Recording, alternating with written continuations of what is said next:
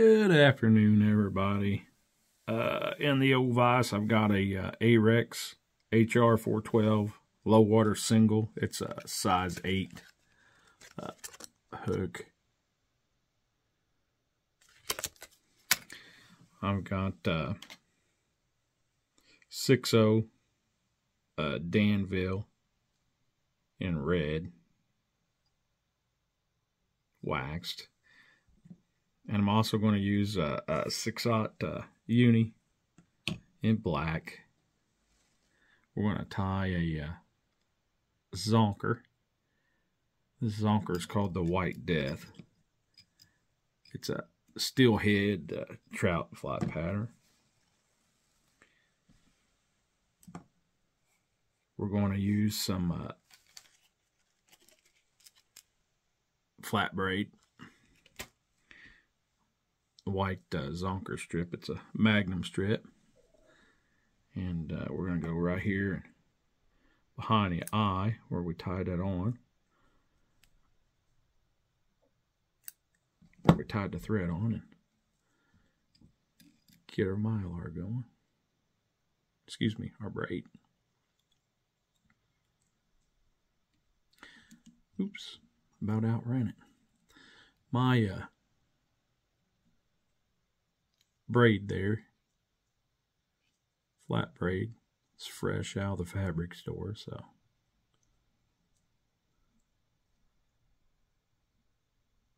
it works from there too. We're going to go down to about the bend of the hook. I'm going to run that back up just to kind of tie it off a little better so it don't slip. And then I'm going to put that thread back there. And we're going to start our black. I need to run a little wax through that bad boy. We're going to go right back to the head there.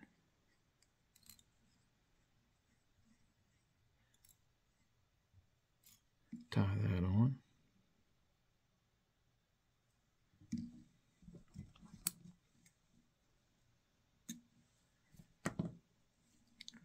We're going to take our braid.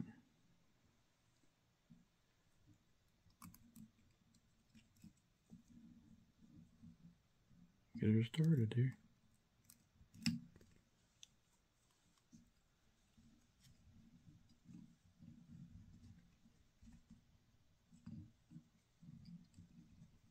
You can use a rotary function on your vise if you feel like it. There's just so much thread and things hanging every different way. I'm not going to even think about it.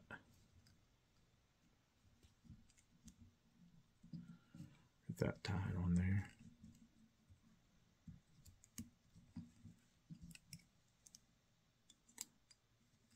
The original pattern with this is tied with tubing.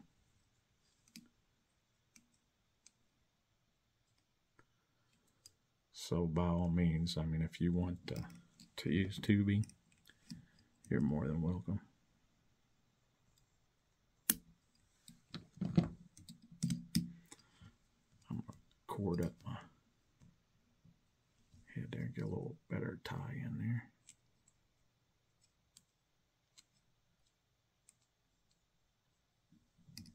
Okay. I got a little braid hanging down.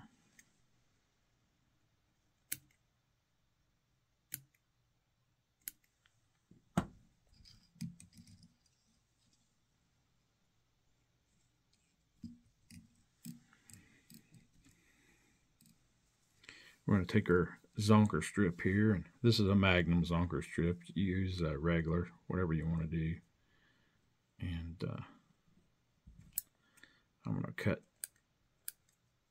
a little picket on the end of it. That's what I'm talking about when I say a picket, a little point.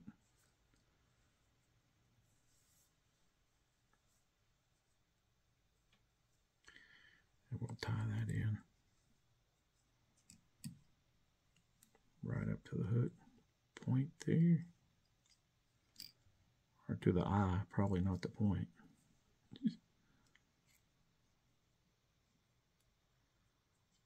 That little point just helps you catch it and tie it in.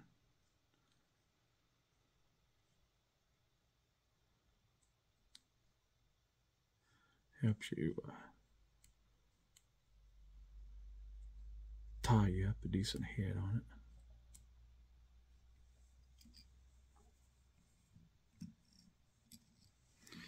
And I'm going to use my small whip finisher on this one. I'm going to use 2 different sizes whip finisher. I'm going to use a bigger gapped whip finisher. You don't have to. I'm going to use it just because I have it. What I'm talking about is one like that one compared to that one. Just, you know, a wider gap. You don't have to have it to do anything. While we've got that all peeled back, I'm going to take some Solarez, some Bone Dry. Let's let that get in there.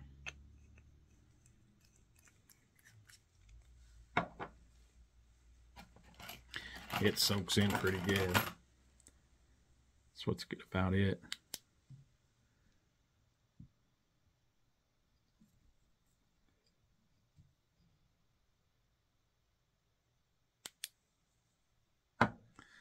And you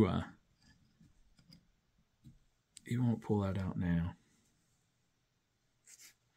And we're going to go right here where our red thread is tied in. I'm going to wet that just a little bit so I can pull it forward.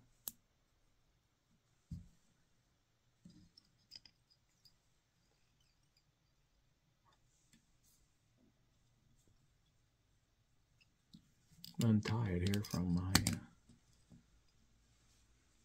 vise.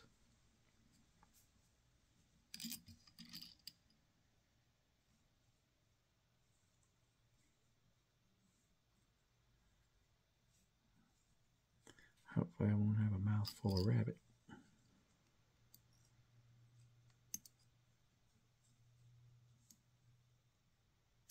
If you want to use bigger thread, you can.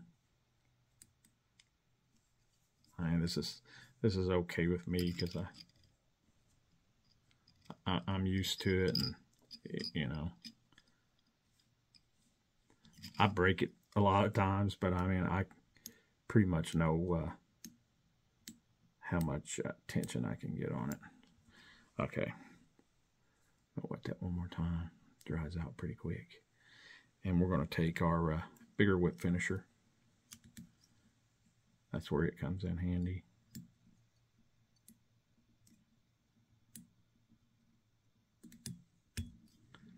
Pretty simple tie, guys and gals. I'm going to go right there. I'm going to do the same thing again with the Solarez. Like I said, it just soaks in so well.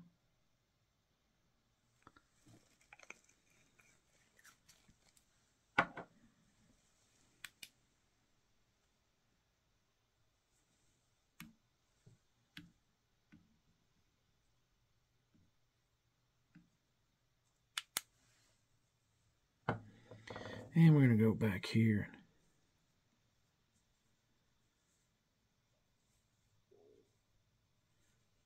I'll go about a quarter of the hook shank. We're going to cut the leather, not the fur. See, that leaves us plenty of a tail there. Here we are here.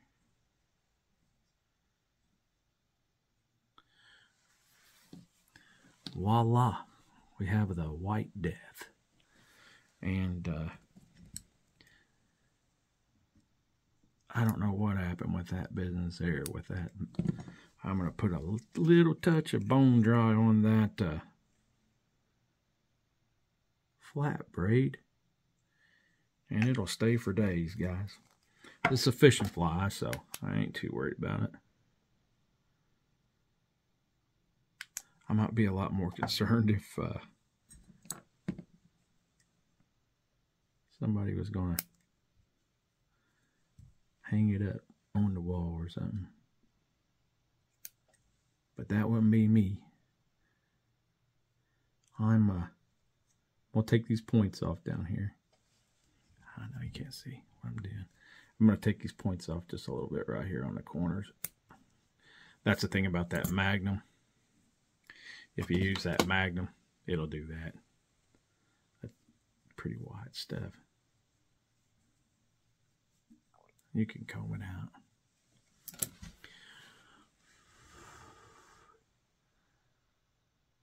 Guys, that's called the White Death.